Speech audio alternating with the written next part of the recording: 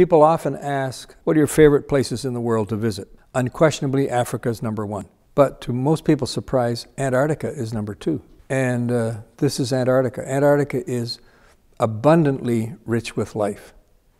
And this one is just part of the spectacular scenery, the gorgeous, I love the gorgeous clouds coming in over the mountains. I love the yang and yin, of the positive and negative of the snow and the patches in the mountains that you get.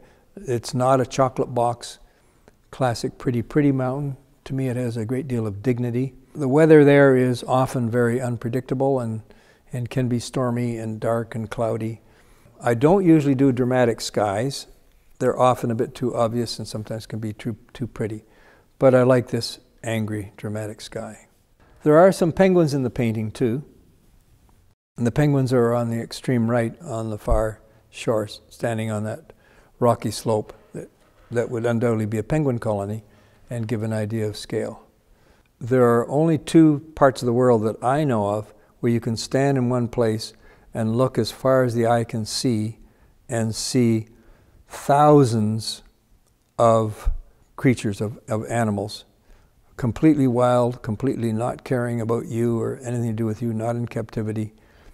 You used to be able to do that all over the world. Now there's only 2 places I know. One is the Serengeti during migration time, and the other place is Antarctica. And they're penguins. Thousands of penguins in these penguin colonies.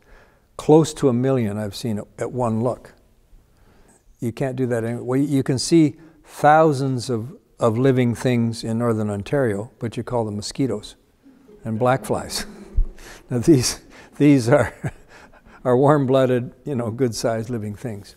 So Antarctica is wonderful. It's rich in bird life. It's rich in mammal life, whales, killer whales, humpbacks, spectacular scenery. It's like the most spectacular parts of the Rocky Mountains and the Himalayas at sea level.